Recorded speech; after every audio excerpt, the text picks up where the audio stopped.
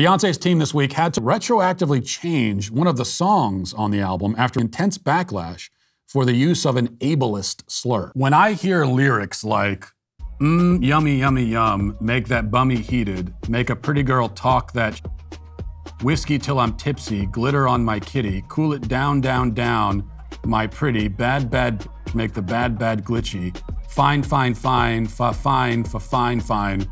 liberated living like we ain't got time, yada, yada, ya, yada, yada, ya, yada, yada, ya, bomb, bomb, ka, spazzing on that ass, spaz on that ass, fan me quick girl, I need my glass. When I hear those lyrics,